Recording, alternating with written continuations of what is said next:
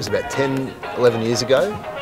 MCC said to everyone in the cricket world, we want to create a ball that can be used for first class and test cricket under lights. The MCC decreed that pink was the colour, so we started off with a pink colour, the lights are on. In the production of the ball, it starts off with leather that's dyed pink. That's the same as how a red ball comes about. It's dyed red. Now, lights will be the thing that determine, doesn't matter how good your ball is, if the lights aren't good enough, you won't be able to see them. St. George's is by far the best lights in the country, by a long way.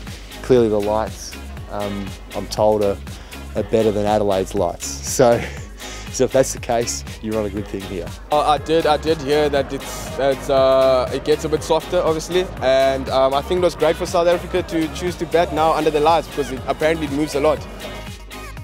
It's the first time we're having a pink ball test match in SA, let alone PE, and we are from PE, so we're very glad to share this opportunity with people from all around South Africa. So it's very special to us.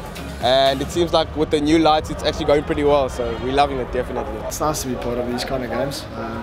Those things don't come around very often, so it's always nice to share it with a lot of special people who I've shared quite a lot over the last few years. And to be part of the first 4-day test match ever, it's something special.